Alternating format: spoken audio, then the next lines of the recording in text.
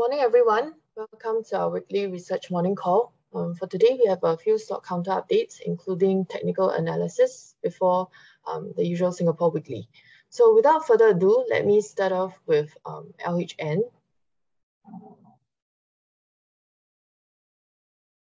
Yeah, thank you. This is a summary of the POEMS webinar that we had with LHN last week.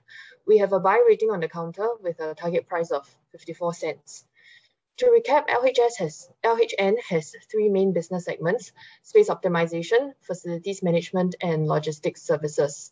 We like the counter mainly for the co-living properties under residential properties and the work plus store outlets under industrial properties.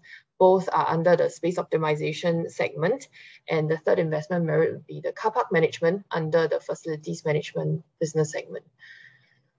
To refresh everyone's memory on what exactly is this space optimization?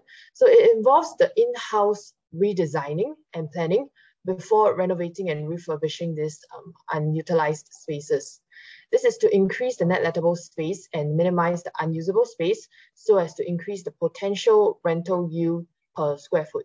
So an example would be this in the pictures on your bottom right. You can see this space that they converted from an old site of a secondary school to currently it houses their headquarters, some cafes, kindergartens, and so on. So you can also see that they increased the net lettable area from 115,000 square feet to 130,000 square feet. And for this specific example, how they did it was because, for schools, they had the corridors, which they thought were unutilized. So they pushed out the walls to increase the space that could be usable. So this is an example of a commercial property. If we move on to the next slide, you could see the pictures on the left for an example of how they converted the old Amber Hotel to the current residential property, which is under the Koliu co-living space. So for Koliu, they are seeing full occupancy at these co-living spaces. And some reasons for why the demand has been so high mentioned include firstly internal factors.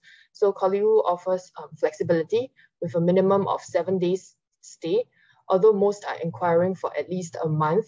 And if you compare this to renting a HDB or condominium unit, you need to rent for a minimum of 3 to 6 months. Second is the affordability of room rates of around 1.5 to 2.5K per month, depending on the location and room type, comparing to at least $3,000 per month for studio apartments. And these room rates involve cleaning services, electricity, Wi-Fi, so it's all in. For external factors, initially they were targeting more of the expats, and the demand for this group for both foreign expats and foreign students is still there, as they are unable to return to their home countries due to travel restrictions. But for locals, they have been seeing increasing demand from local young professionals. So this could be attributed to the pandemic. Firstly, one angle could be the delay in BTOs or private residences due to construction delays. So this millennials could be turning to renting a space for a longer period of time. The second angle is that there has been this trend of millennials moving out and renting their own spaces, which has also become more culturally acceptable and trendier. And many of these young millennials, they were studying or working overseas. And after they returned back to Singapore due to the pandemic, they realized that, they would still want a space only to themselves. So especially with the pandemic, we have to continue studying and working from home. So they need a conducive and distraction-free environment for that. Currently, there are about 800 keys for Koliu spread across various locations, and we do expect the number of keys of projects to begin operations by FY22 to increase about 20%. And there are more properties in the pipeline, which means properties that LHN is assessing to acquire or renovate. And the recent acquisition includes 40 and 42 Amber Road, as you can see from the pictures on the left. Moving on to industrial properties, they have the work plus store outlets, which provide self-storage spaces. So similarly, they are also seeing full occupancy at these self-storage spaces. Initially, this was more for people who had basically too many belongings at home and needed an external space to store their stuff. But the rise in demand for work plus store outlets have also been due to the rising trend of e-commerce, as many people started their home-based businesses during the pandemic. And as time passed, the businesses expanded and they realized that they needed a bigger space to store their stocks and do the work, like, for example, packing of their goods before they send them out, which is exactly what work plus store outlets provide. And also similarly to Koliwu, the rents involve electricity, including the aircon and lights. So it's also all in. They currently have 8 facilities island-wide, with the newest one being 202 Kallang Baru in the picture in the middle on the top, which is specially designed for e-commerce business owners, micro SMEs and individuals. And what this means is that apart from the self-storage spaces, they offer photography studios to do photo shoots and also locations to do Instagram Live or Facebook Live for these business owners to engage their customers online. The third investment merit for us would be the car park management under the facilities management business segment. So in February 2021, they acquired 33 car parks. And for this business segment, it's much more straightforward. So it's basically collecting the car park charges that people pay in cash.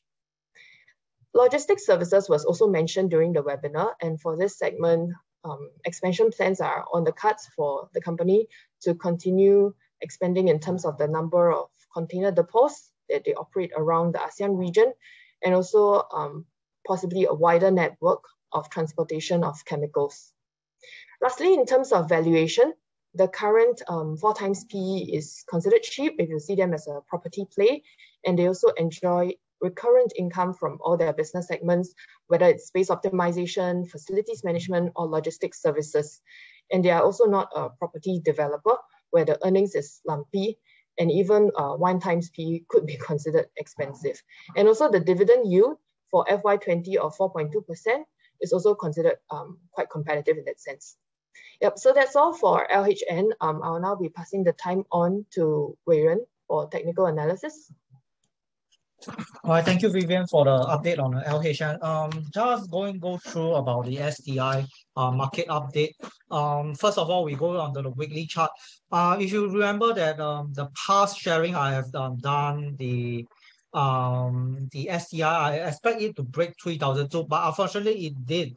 The reason was that the STI, because of the panel formation, I thought that it can break, it is a bullish continuation pattern, but instead it had a correction down, returned back to the support zone 1 at around 3054.669 and to 3098 region. All right, and then price actually subsequently rebounded slightly, but it was considered weak. So therefore, right, we think that that there will be upside, but highly unlikely that given the current macro environment in the US as well, it's highly unlikely that we are seeing a break above 3,002 anytime this coming quarter. Maybe Q4, if the macro environment settle down, then we can see that there's a slight break above the resistance zone 1. So let's move on to the daily chart on the next slide. All right, which is the next slide. I will be sharing on the more on how the upside is going to form. So actually, right, this chart is not very updated. So currently, I think STI is on a little bit of the correction downside.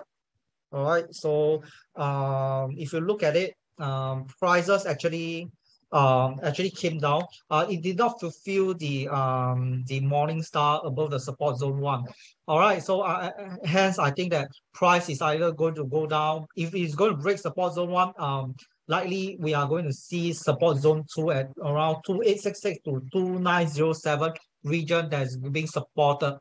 All right, diving deeper into the Ichimoku indicator.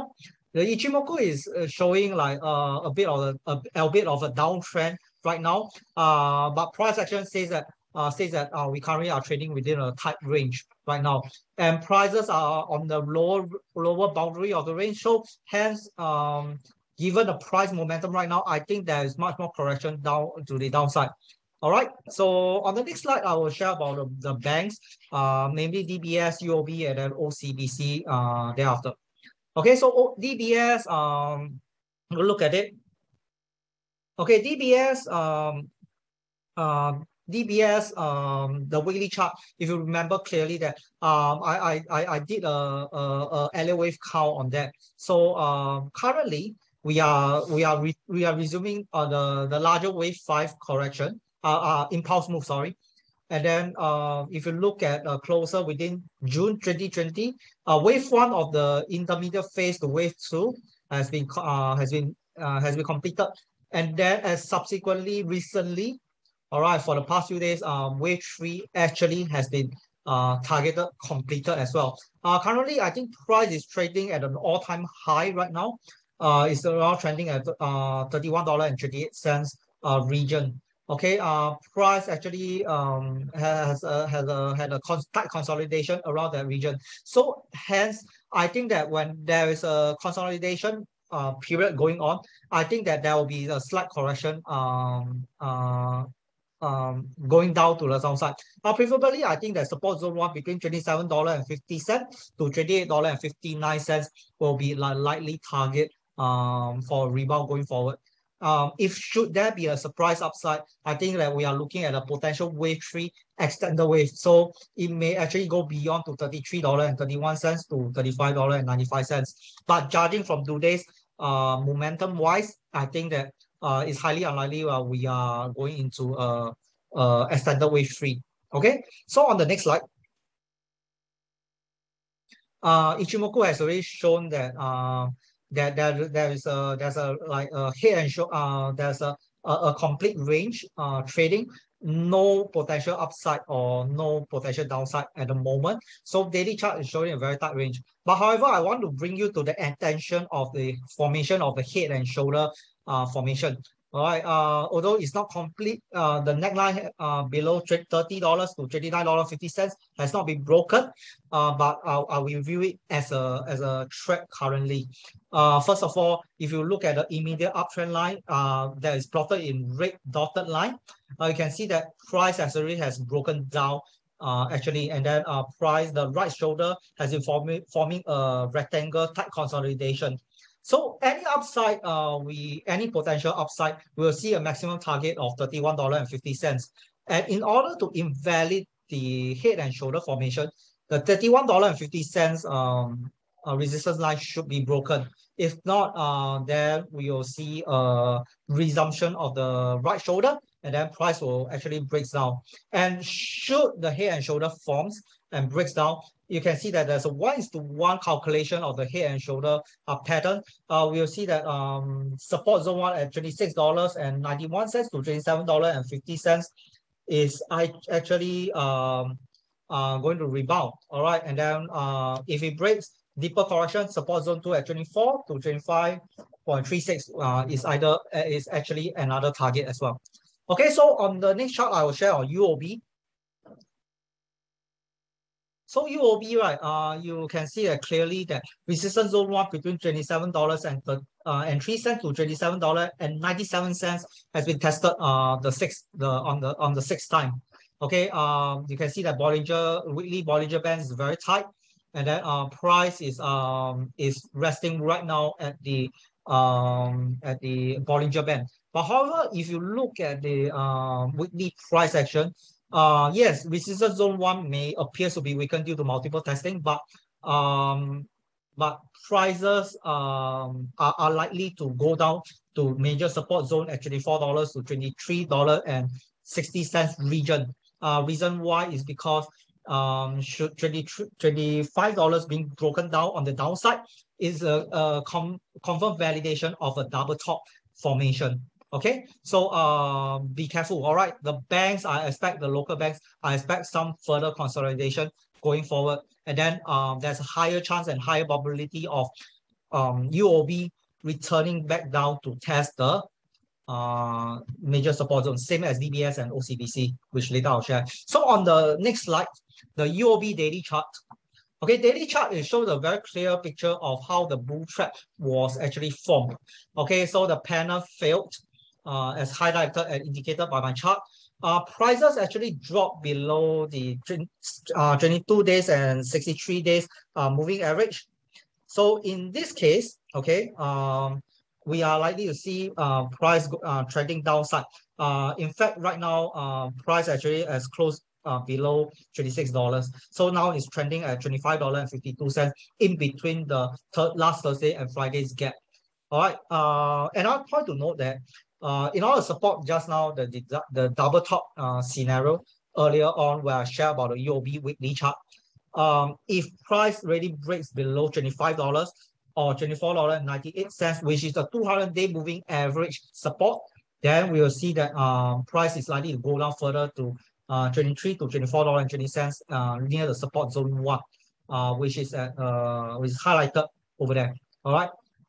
Correction is kind of like imminent right now. So let's see how is it. But moreover, for a bullish scenario, you can see that back from August until 9 September, which is last week, there's actually a formation of a falling wedge. And if price really breaks up over the next 2 or 3 daily periods, then we can see that upside is going to resume testing the resistance zone above $26.50 to $27 region. But however, will it break up? I highly doubt so. All right, as I mentioned, price action and macro environment wise due to US. I think that and the chart momentum shows as well. We are not going into a very strong bullish momentum right now in this quarter. All right. So the next chart, my second last chart, I think, will be on the OCBC. Okay, so OCBC is likely I would say OCBC right now is more of like how do I say a better bullish reversal scenario, but do they sell down really like invalidate it at the moment? Initially I thought that there will be a rounding bottom and the inverted head and shoulder, smaller inverted head and shoulder that's shown recently right above, slightly above support zone 2. But the only condition is must break the support zone 1 between $11.83 to $11.99, which is support term resistance zone 1. All right. Moreover, the gap resistance zone at $12.18 to $12.30 proved to be a very strong selling contender as well. So like I said, OCBC is the hope for bullish revival for OCBC is kind of like diminished right now after a strong selling occurs today. All right, so the next slide will be Del Monte.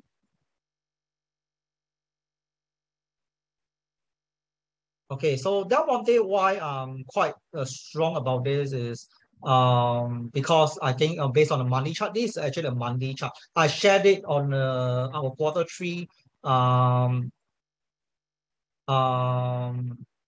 sharing on our strategy and stock pick with Paul and team and my colleague as well. So why Del Monte is because the bullish upside actually has already broken out of the falling wedge. Just that right now, currently the resistance zone that the highlighted is around 50-cent region, and is confluence with the 50% Fibonacci retracement of the falling wedge is currently being rejected.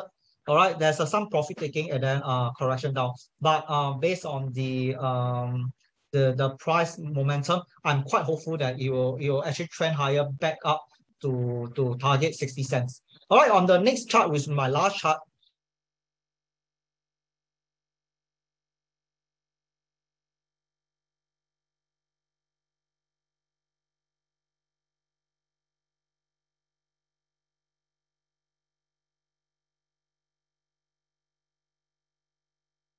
Okay, so sorry. My last chart. Okay. The last chart, I think Del Monte has a very selling off today. But since it completed the inverted head and shoulder, should price say remain elevated above 0.35? I think price is going to go on the upside again. On the larger front, you can look at how the market actually has performed. Okay, so the bullish candle last Friday closed above support zone 1, gap above, and then closed above the 50-day moving average. All right, so with that, I think if you want to know more about that, Monte, you can read my report, stocksbnb.com, which is released today. All right, so without further ado, I think due to time issue, I think I'll pass my time to Paul to share the daily Singapore Weekly. Thank you. Paul, to you. Yeah, thanks, Baron. Next slide. Because today we don't have that much corporate news or reports, so we will just spend a little bit more time on the macro, just to have a quick refresh on what's happening. We'll just discuss whatever the latest data points. So in terms of for Singapore's latest data points, we received our foreign reserve numbers, I think released last week. So the August is a record 418 billion.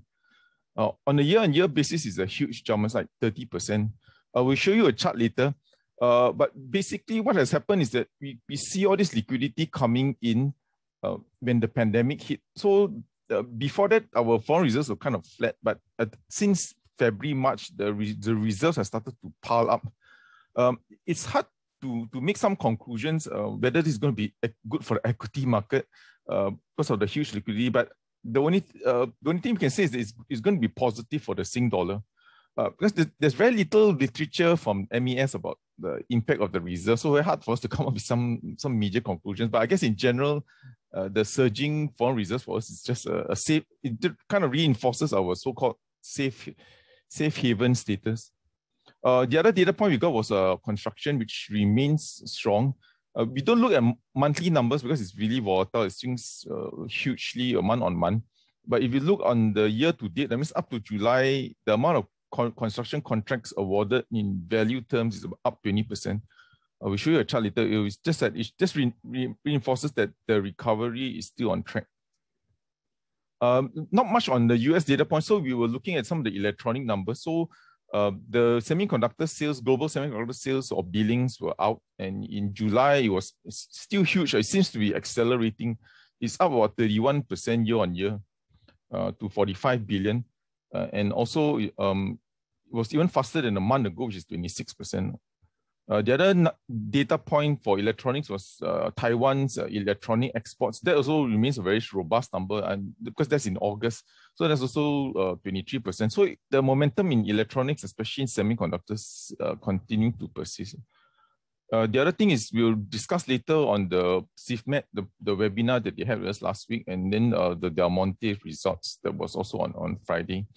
Our technical view in general has no change. It's still, we think, a sideways movement because the macro is a bit fluid. But our medium-term view, we'll show some charts later. We are still positive on the market. And macro-wise, there are two reasons. We still think global growth rates will still be elevated. The growth rates are definitely off the peak because you cannot sustain at such a pace, year on year. But it remains elevated compared to the pre-pandemic levels. The other thing that is positive for global markets is at least the vaccination rates are progressing. We'll show you later. In terms of some of the key ones, I think on the 14th, which is basically tomorrow, I think there's going to be an Apple product launch, so everyone will be watching that, I guess. And the end of this week, you're going to have Top Golf results. In terms of Poems webinar, coincidentally, we have at least three webinars tomorrow. Sometimes because this webinars is not in our control, sometimes it depends on slots and depends on when the corporate one is. So coincidentally, everybody wanted it on Tuesday. So there are going to be at least 3 events on Tuesday. I think HRNet will be the interesting one because they don't do so many webinars, and we have a buy call on it. Following week, we have Comfort and I think Asian Pay TV. So if you have time, feel free to register at the link there or through our Telegram chat group. Next slide.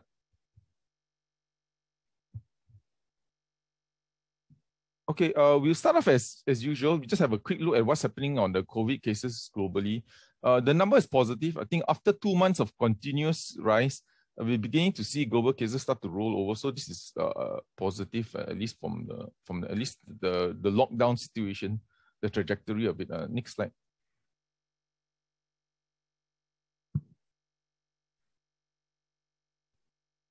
Okay, in terms of Singapore, we all know there's a big spike underway.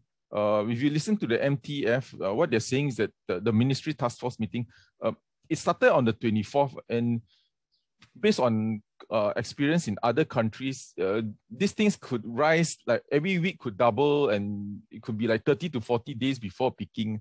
So that's why they threw out, again, it's just a scenario. It doesn't mean it will happen, but you could even hit as high as 3,000 if you don't contain the situation.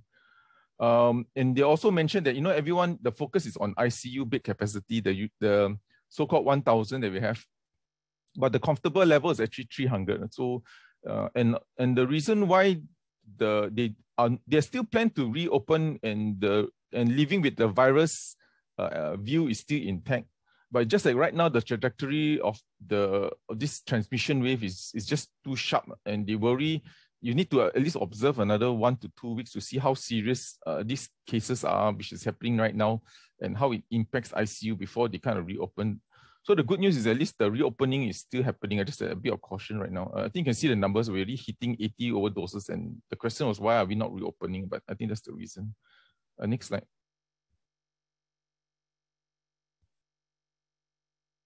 Okay, this is just a chart on what we mentioned earlier. So the blue line is the reserves right now, which is, you can see on the left hand, it's about 400 plus billion.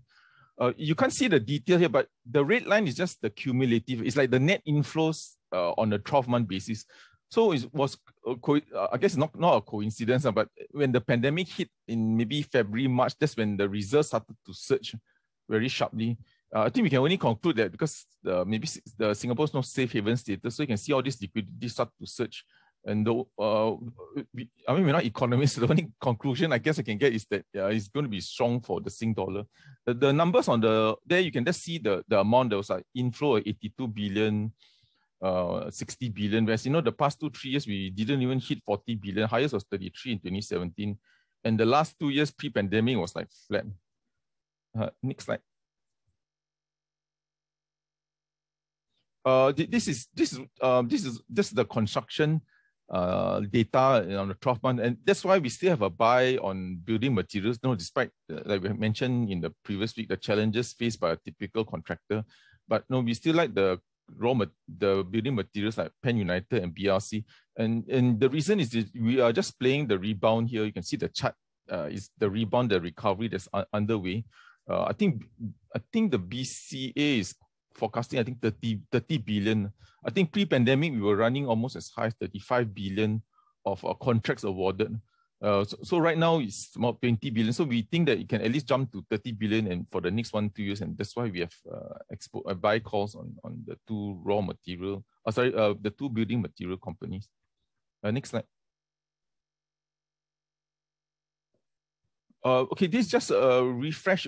These are the latest data points we got from electronics. So you can see that the global semiconductor sales continue to be very robust. It's surging about almost 30%, the fastest growth rate in almost a decade.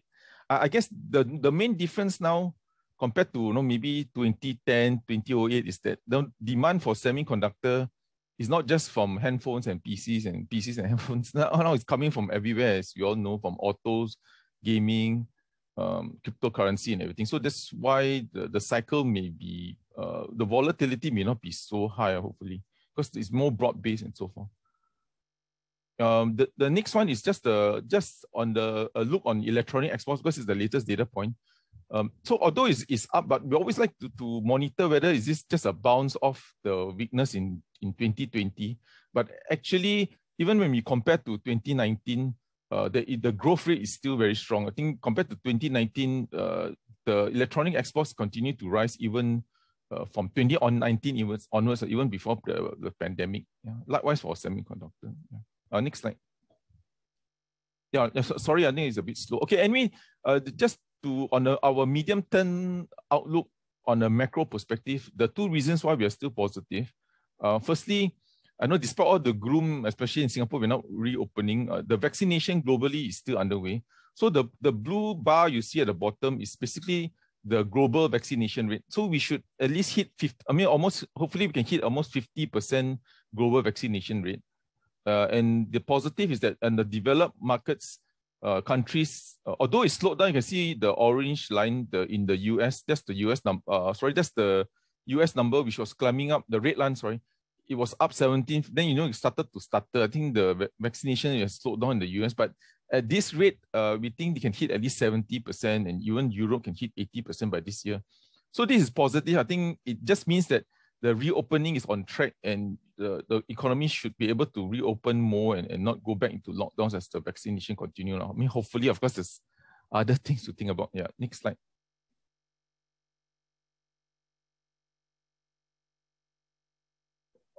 Okay, the other positive is that global growth rates we think will still continue to improve. If you just look at the German and Japan industrial production, there are lots of macro. I mean, you can have 50 pages, but we just try to pick one that is the most relevant, hopefully.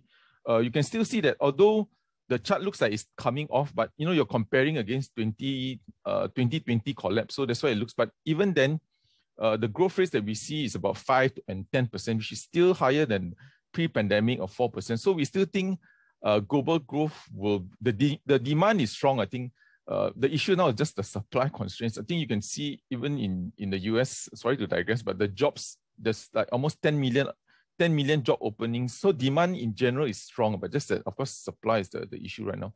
The other thing is just that you can also see on the right-hand side is the imports of US. It's just a reflection of the vibrancy of global trade, and a lot of it is driven by the US. Again, you can't compare the 50%, the red line that is collapsing, but because everything is peak, because you're comparing with 2020. But when we look at the latest data point against 2019, which is at least you get a fairer view on the growth rate, it's still growing about 10 to 20%. So the blue line is the value of imports from the US, which is helping the global trade, and also the volume of containers that's moving through the LA, which is the West Coast. A lot of it is obviously from China exports. So it's just to show that global trade remains vibrant, although the growth rates have peaked. So that's why in medium term, we're still positive on the market on a macro standpoint. Yeah. Next slide.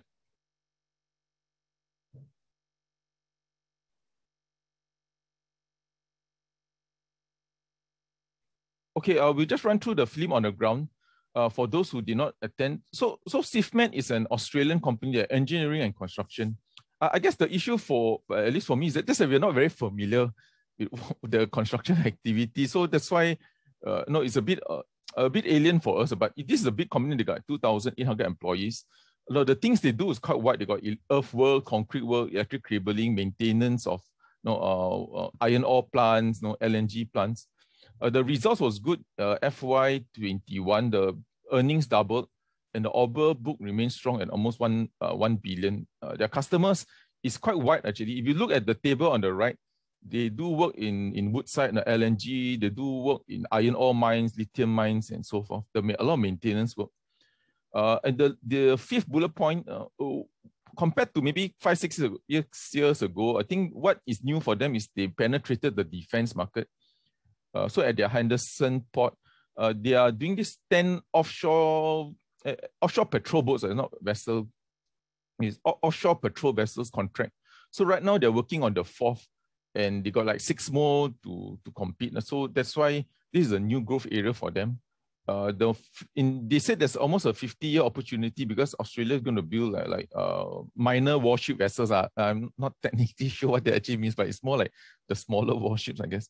And the other thing is another new growth area for them is infrastructure, which is basically government jobs, bridge and construction work, which they didn't do in the past, or their presence, they were more of a so-called subcontractor, and now they are bidding directly. So that's another new growth area for them. The rest will be in resource, means they are LNG plants. They do a lot of maintenance work, which in layman terms, they are shut, because all these plants need to be shut down or maintained, then they'll be there, the ones to help on the shutting down and restarting and so forth. And basically, they're just reinforcing that they have exposure to resource, exposure to government work, just to iron out. Sometimes resource, the demand may not be so strong, a bit volatile. So they are quite broad-based to iron out any volatility. The nearest competitor they mentioned was this company, which I'm not very sure is like Model. The first, anyway, it's a bigger company, but their PE is about 20 times. So this company is about 10 times. But again, the thing that, for us, we're just not very familiar with Australian construction activity. So it's hard for us to have a very strong view, at least from our point of view. Next slide.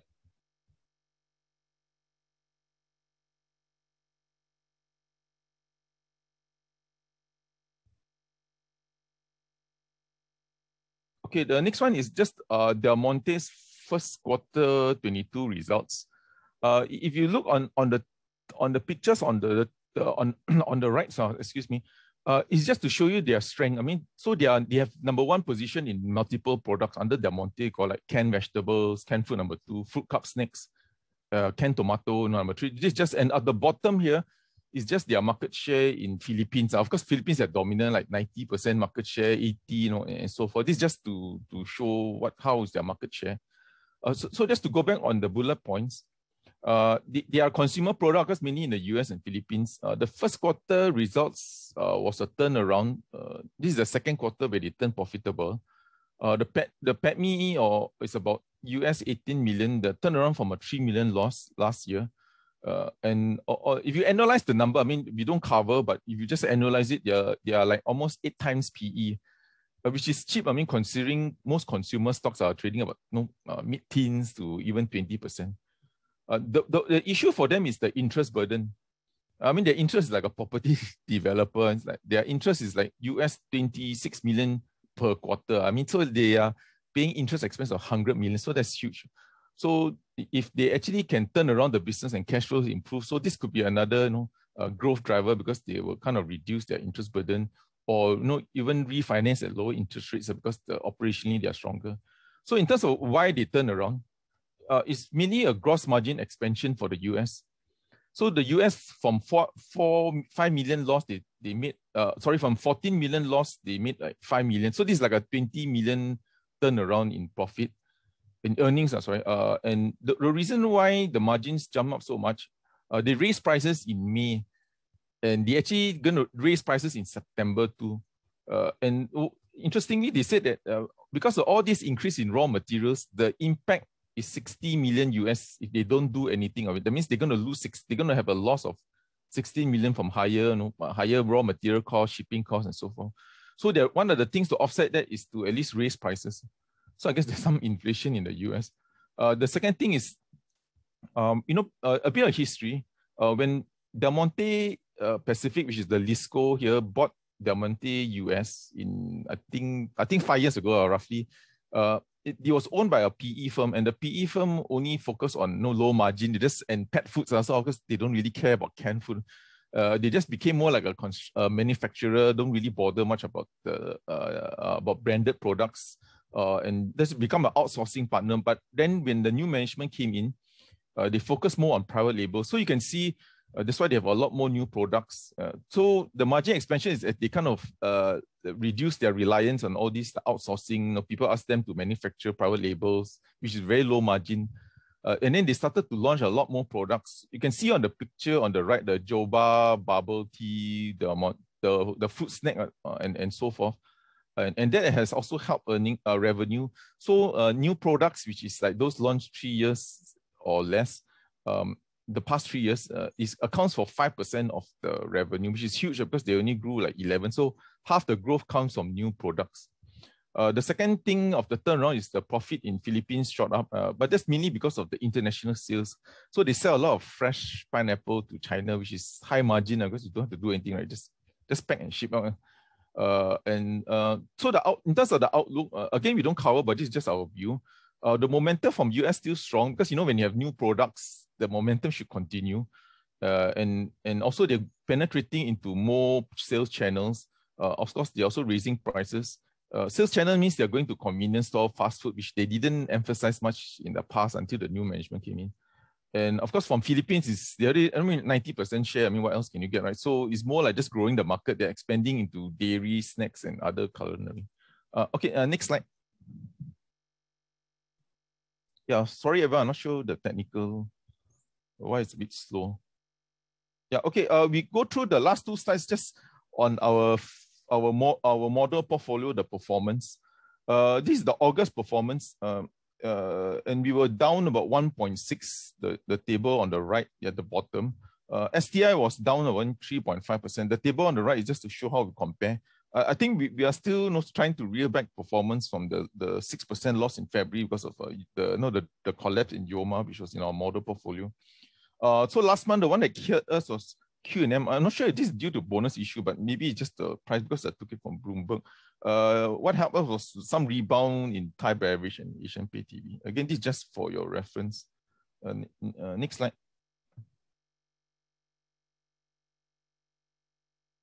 Okay, well, just taking long. Okay, this is my last slide. This just to, I think, sorry, we should have done this last week, but just that there were quite a lot of things to discuss last week. So this is just to have a look at what were the stocks that did well in August last month and what didn't. So last month, the gainers were a lot of the growth stocks, surprisingly. It's like Franken, Yangzijiang, and UMS and so forth. The losers was Nano. I think we all know what happened there. The company's results was disappointing. And the one that dragged down the STI, the 3% was SGX and a lot of the conglomerates, that Jardine and Sembcorp. Yeah, if you look on the table on the left, it's just to show you which sectors didn't do well and which sectors did well. So the one that pulled down was conglomerates, like we mentioned, Jardine. What pulled down last month was the banks, mainly OCBC. I think OCBC dropped 7% last month. DBS was held up better. And the one that did well last month was shipping, up 14, all because of Yangzijiang, because shipping is mainly Yangzijiang. Okay, I think that's my last slide. Again, we'll have more corporate discussions next week. This week was just a bit slow. We just did more macro. Yeah. Thanks, everyone.